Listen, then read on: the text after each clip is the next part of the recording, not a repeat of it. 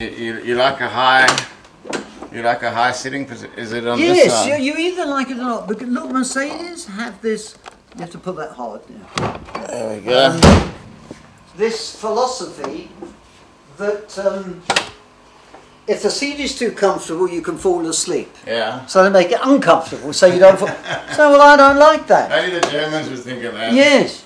So then we put cushions in. So this is a 84, 5 litre. 5 litre, V8, and you know, it really is engineering at its best. And this, they stuck with this engine for about a decade. Oh yes, yes. I think from, I don't know, right up until, you know, about 20 years. I think they stayed with this engine. I'm assuming this is the one you drive the most, but it's closest to the exit. No, I swapped them around. You swapped them around. I was driving this car early in the week. Okay. And this I changed around. You know, if the sun's shining, I say to Gracie, "Oh, come on, let's go out in this car." You know, it's.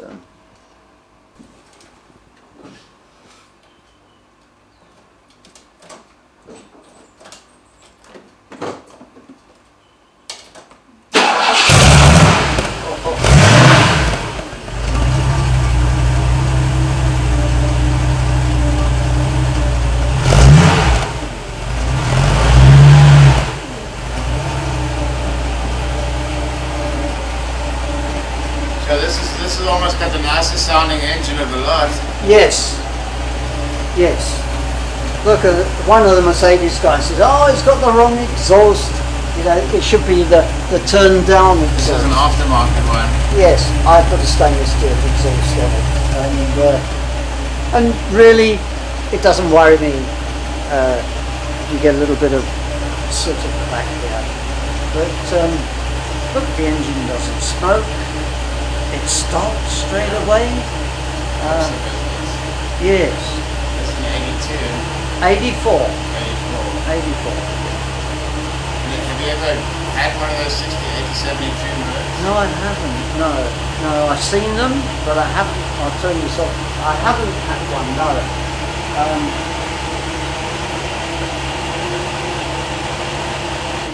And you got It's just you actually have to look around and see. They do come up occasionally, but they were, and it's like, I knew a chap who had I think a 300 open top 68 convertible, and that was gorgeous. But it was left-hand drive. But he emigrated to Canada and took it to Canada with him. It was a blue one. I said, "Oh, that was a gorgeous car. Really, really lovely car." And it's something that, well, I suppose like the British cars, that if you go back to the early days, the Morgans, the Jaguars, the Rileys, but they were all, and the Rovers, beautifully made actually.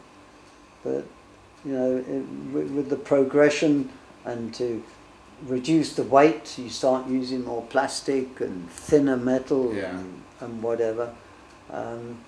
But at the end, this is something that I like the new Merc sports cars, but I still think this is better. It's really, it is. It's classic actually.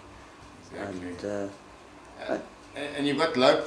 Did you find a difference having the low profile tyres compared to the regular? These are not quite. Now, the Mercedes came out with what they call a balloon tyre, but the car when I bought it had, believe it or not, AMG wheels on it, which were low profile, you see, and wide. But the geometry wasn't right, yeah. So it never felt stable on the road. Yeah. I just didn't like them. Yeah. So then I thought, well, then I said to Richard, I'm just going to go and buy some more wheels. Well, these, believe it or not, are Chinese wheels. Oh, so they're not even... No, they're not Mercedes, no. I suppose if you look hard at them, they've got these things which probably Mercedes wouldn't do. Yeah. and of course I managed to get these to fit, But they also had low profile tyres on them. Yeah. So I went to a tyre company and I said, look, the Mercedes is 16-inch wheel, or is it 15, I think, and it has the balloon tyre, which is, and I said, look, these are slightly, I think this is a 16-inch. Yeah.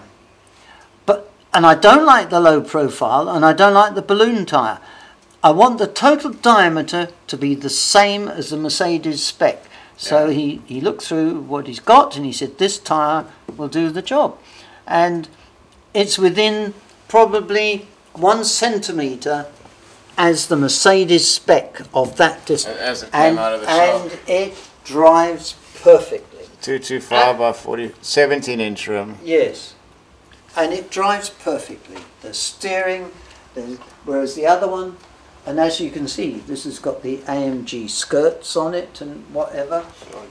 Some people say they don't like it, you see, but I said, no, I don't have a problem with the skirt on it. Nothing wrong with that. No, no. And it was bought in Zimbabwe, and a lady had it, and I've actually got her ID, a picture of her in the car, and she only drove it for about, I don't know, about 12,000 Ks, and then sent it came down to Cape Town. So I bought it virtually as a new car. Any overheating issues? Nothing at all. None, no overheating, nothing at all. And as I say, the only problem was when we found that there was a leakage in the block, and in the end we had to drill this little hole out and plug it with aluminium and whatever. And they said, "Oh, I'd sell that because maybe if it's a cancer in there," but it never happened again. It was just the once, and obviously I had to put a new exhaust on it. I put the wheels on, but other than that, nothing else at all. No. And original engine. Yes. And even the hood has got the stickers on the hood and whatnot. So it's there cannot be many around because the mileage on this at the moment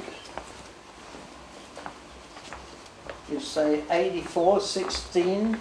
What is that? That's 38, nearly 38 years, and it's done 59,000 in 16. That's 36 years. Yeah.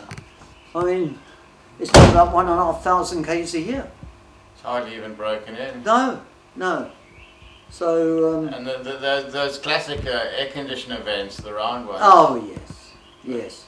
Now that's the only thing I need to fix now. Is the air conditioner has a seal gone, and I took it to the air conditioning people, and they said, "Well, what you need, somebody's got to take the compressor off to do the seal, then they'll regas it." So there's a guy in the Strand who said that he will do it for me. So. And then I might also change the oil in it because it's been standing. I last changed the oil about, I don't know, about 3,000 Ks back. And but we had a chap from the oil company who came to our club, and he said, "I don't know why you guys worry about your oil." He said, "It's been in the grounds for millions of years. Why do you worry if it's only been in your engine a year or more? You worry about it, you know." And he has a point, you know. So, but I think I will change the oil in this, and that's all it needs, really. And the old man's 230 used to overheat a lot on long distances. Was that a radiator issue with those? It may have been, you know. As I say, I changed the radiator on my 450. And it never cured it. Yeah, still. Yes, but I never had trouble with the that 280, that cream one. Yeah. And that was a straight 6, wasn't it? It was straight 6. Proper. Yeah. But again, it was a good car, Solid. you know. It was, yes. The 350 in that was exceptional. Yeah, but your dad had trouble with The 280, 230e. Didn't he have a 350? He had a 420. A 420. That was a beautiful engine in there. Yes, but didn't he have trouble with the timing chain or something? At the end, it started giving issues. Yes, but look, that happens with the XJR V8, but the timing chain, it has a tensioner. And can you believe it? The tensioner part of it was made in plastic. So they said, well, then, you know, maybe you should change them. Now, I hadn't had trouble with mine, but I remember your father having trouble with it. If the timing chain, the tensioner goes, the chain just goes loose and it seizes the engine, and then is a whole new engine. Yeah. So I then changed all the tensioners, and I bought them from England. And a Jaguar said, no, you don't need to do it. I said, no, you don't need to until you know, then it goes wrong. You better do it before it goes wrong. Well, interestingly, even the ones I replaced them with, they then found that other people had trouble even with them, and then they came out with like a phosphor bronze type tensioner. and then I thought, well, maybe I should just sell the car, you know, but you can't believe that they actually build an engine with a part that's nobody in their right mind is going to put plastic in an engine. Built-in obsolescence. Well, I don't know. Henry Ford used to look for parts that didn't break and made sure they broke on future cars. Yes. Well, look, the Rolls had the Speedo had a fibrous drive for the Speedo, and obviously over time the fibre, because it's like this Bakelite stuff, and that ages, and then of course the Speedo didn't work, and I had to get somebody to make a brass. It's a cog for the Speedo drive, and he said no, he understands the Rolls Royce, and that is a fault, and I'll make you a brass one. And in Durban he made a brass one for me. Never had a problem with it since. But why put something in there that could be suspect? Doesn't make sense. Make money on the after sales. Well, maybe, yeah. No. And the next one on the list is I guess your most sensible two cars. These two here, yes. I mean, we like both of these actually. These are both best of German, best of British, and of course we've got the BSA over here too. Save the best till last. Yes, yes. And this is the 2.2 diesel in here. 2.2, yes, and it actually is so nice, so pleasant to drive, and immaculate. it is, and oddly enough, when I bought it, they said, "Oh no, they're stopping making these. We're reducing the price." And so, well, then I take it. Yes. It seems like you're not a big sunroof guy. No, there's no the. Or is this one got a sunroof? That's got a sunroof. Okay, it's got one there. But is it a sunroof? There's glass on the top. I don't know whether it opens or not. Yeah, it does look like It does open. Yeah. Yes, it is a sunroof. Yeah. Look, the trouble is though, Greg, sun on your head in this country is not not a good. good idea. In Europe it's fine, but here it's not good. So the XJ had a sunroof, and I never used it. And that Mercedes, the cream Mercedes, had a sunroof. Never used that either, or very rarely. So. And this has got the 2.7 to 2.7, yes. Any issues with this car?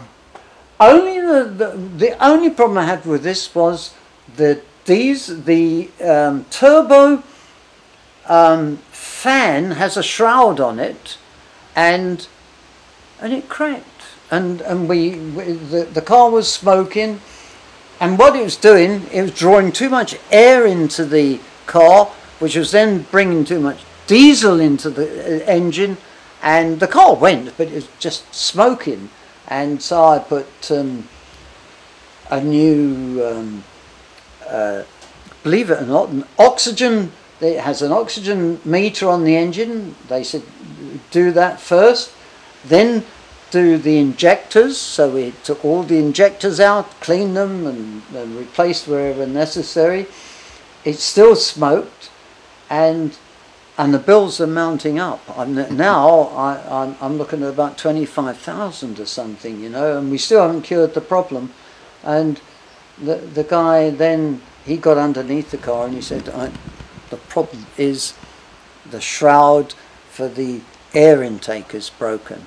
And he said, we get a new one, it'll cost 5,000 rand, so now we're in for 30,000 for fixing it.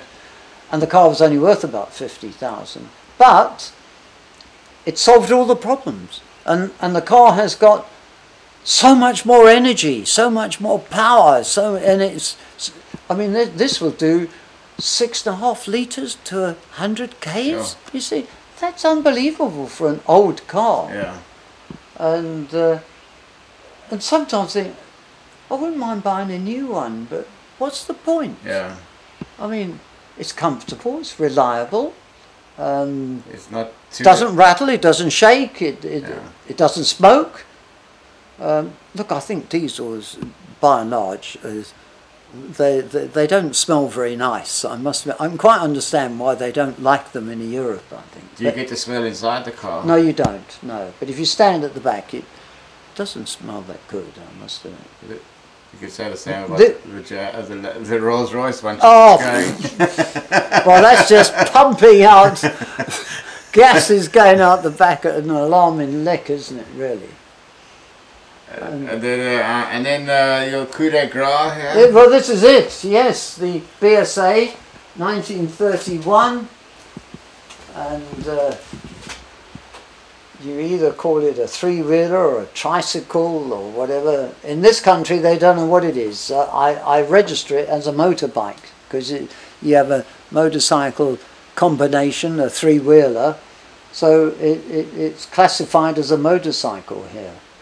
Sure, and it almost looks like a boat from the back. It does almost look like a boat, and it actually drives almost like a boat because, you know, it does. Yes, Gracie used to use it for rallies, but I said, to be quite honest, I think you could turn it over. So you should wear a crash helmet, you know. Definitely. Because you are vulnerable. You've got to treat it like a motorbike. Yes. And is this sourced in Cape Town, or you have to look for this one? Well, this was it was actually in Durban, and I think there are 3 in this country. There's a club in England that there could be up to maybe 50 or 60 of them, exactly the same as this. And this is probably better than the ones I've seen. I've seen pictures of the ones in England. Not many look quite as good as this one. Good neck. No, this one's in. Look, there was a chap I bought it from. His name was Aubrey Welton, and he did this. He actually built the woodwork. This is wood actually, and he had the chassis and the engine and whatever, and he put this thing together like this, and he loved his motorbikes and cars, and he died, and I bought it from his widow. And what year was this produced? 31. 31. So 69. 89, 91, 92 years old. Sure. And this is like a motoring. The museum's probably knocking on their door. Yes, absolutely. Yeah. Look, it's all highly dangerous. You've got the fuel tank on top of the battery, so if you have a spark here, you could blow the car up. Oh, God. And the valves are exposed. This is supposed to have a cover on it like this, but the guys who rebuilt the engine for me, got these on the wrong way. This one should be on that one. And but I said it's too much hassle now to change it. Yeah. So I'll just leave it as it is. But look, it's 1000cc, 998 cc, and it's air cooled. You see, it's got a radiator, but the radiator doesn't work. So it's like a motorcycle air cooled engine. Is it just that it never worked, or No, it's a dummy. It's a dummy. Okay. In about 1933 or 34, they decided to put a four-cylinder engine in it with a radiator, and then they put another wheel on the back. So look, this is it makes one hell of a noise. A lot of clattering. You hear all the valve noise, smoke and noise. Any chance of firing it up? I don't think it will. It might do, but we can try. Yeah, you have to be behind a safety glass. Yes, yes. And driving this car with the three wheels? It's okay, but look, I need to get the brakes seen to. There is a guy who will do this type of work, and that is a job that needs to be done. And the handling takes a bit of getting used to, I imagine. Oh yes. Well, that's probably better having the two wheels in the front and the back for handling. Yes. Yes, I think so. And these tyres are from Noah's Ark. Yes.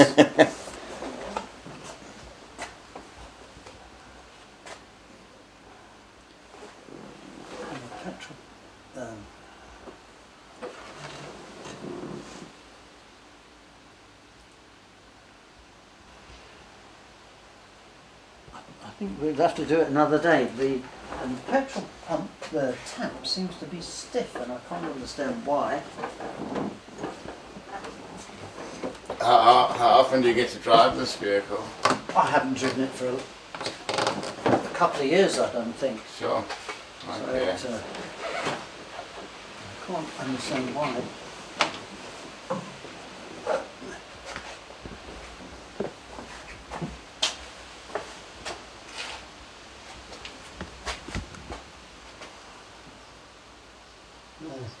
I don't want to force it. No, it's not.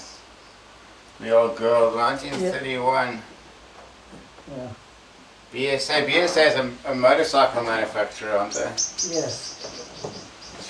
Yes. That's probably why it's easy to classify as a motorbike there. Yeah. No, it's a 6-volt. Now let's see if there's any petrol in here.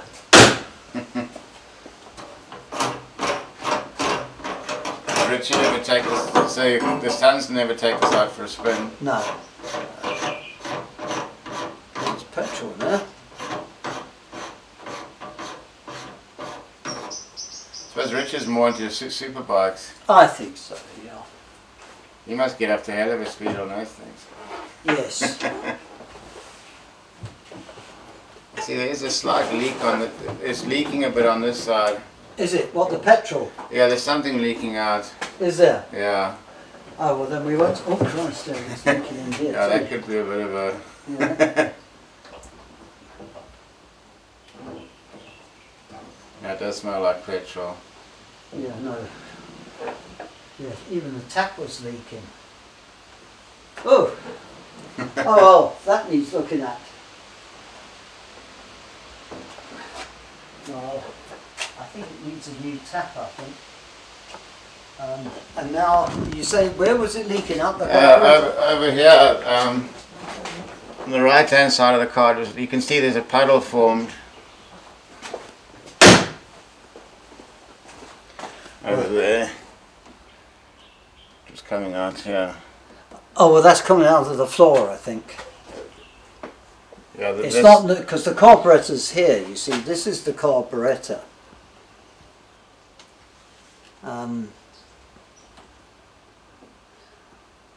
as far as I know.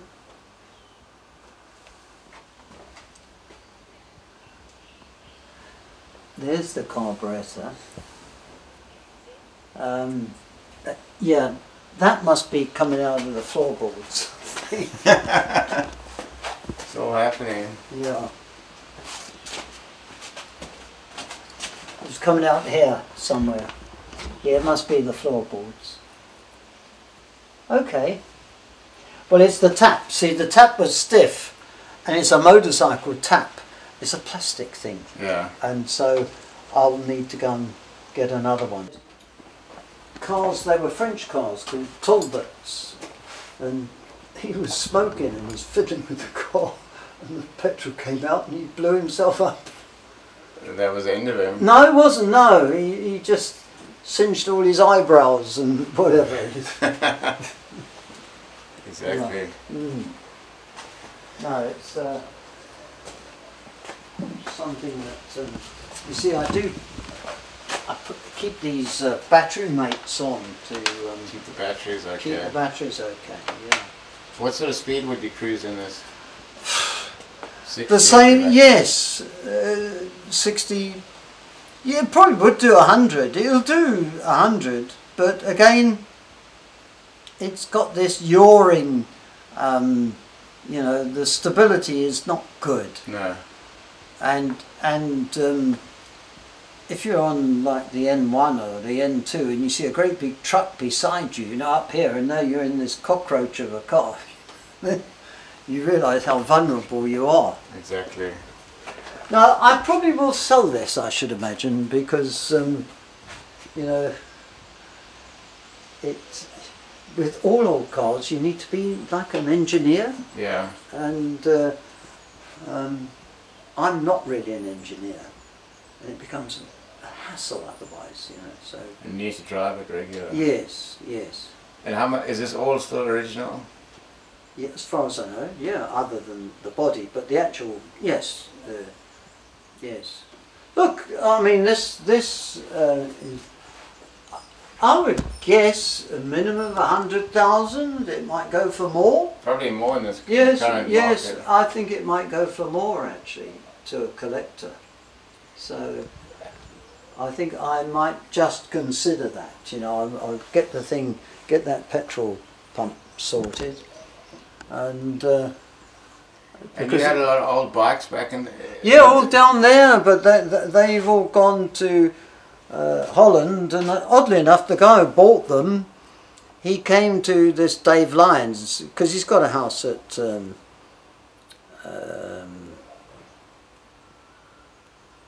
where the surfers go. I can't remember.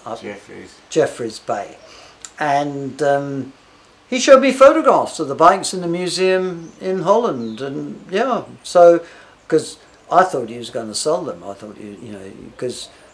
I reckon they were worth more than what he paid, but on the other hand, they're only worth what somebody's prepared to pay. And for me, they didn't owe me any money. And they're just standing there like this thing. They're standing there, and in the end, you know, you want to use them, and they won't go, you know. So. And didn't you have old Indians and BAS? I had two. I had I'm trying to figure out, two BMWs.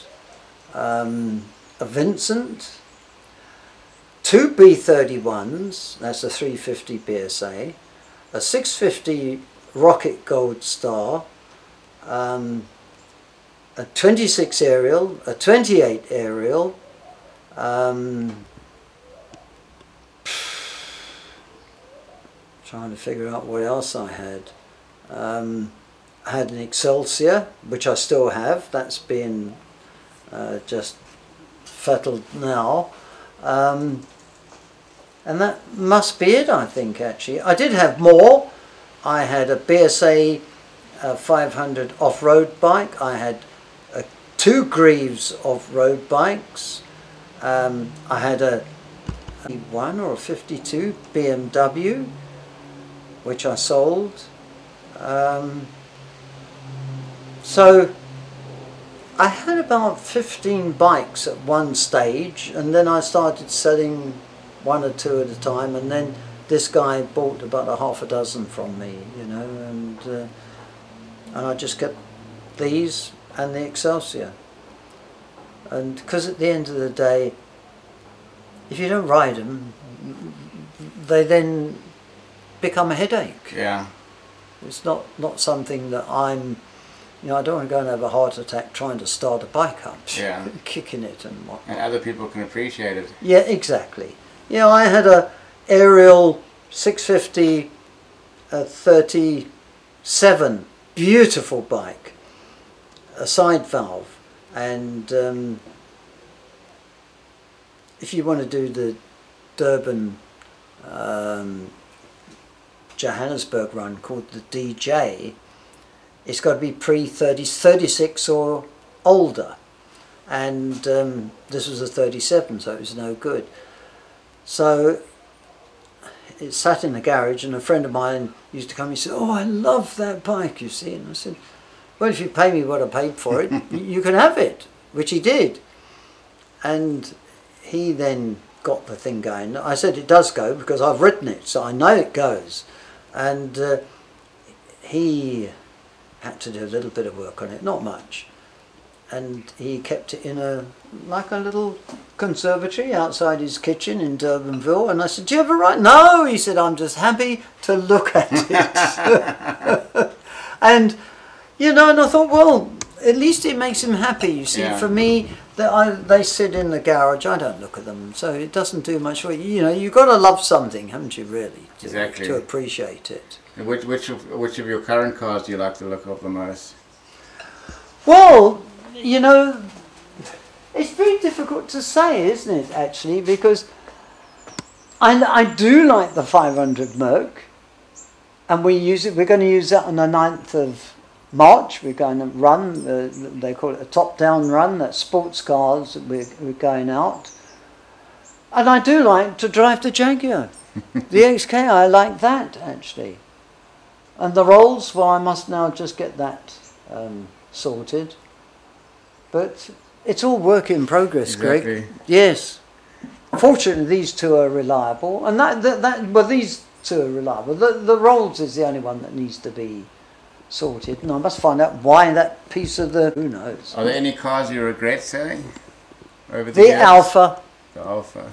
Yes. I had a photograph with Richard when he was a little boy and his grandfather down at Glencairn, and you know, the rollers are coming in, this lovely little sports car, and Annette complained saying, "Well, it's like this car, no, it's only a little seat at the back," and then they said, "Well, I'll sell it, you know." But then afterwards I said, "Do you know what, I should never have sold it." But the thing was that the Alpha also was lightweight, and it never had good road holding. And I used to go to Atlantis near Darling, and there were dirt roads, they put tar on them, so they're a bit bumpy. And if it's wet, the Alpha used to like bounce a bit, and there are a lot of trees on the side of the road. And one day, you know, the wheel turns a little bit, and then you think, "Oh, I'm going for the trees. This is dangerous. Maybe I shouldn't have been driving 120 or something." But that's why I went out and bought the 450, because the Mercedes is heavy and it just straight on the road. Whatever the bumps are, it doesn't deviate. And so the road holding in the Mercedes is so much better than the Alpha. But the Alpha was a cute little car. And I regret selling that, because again, it was a beautiful little car. But in the end, perhaps you shouldn't sell anything, should you?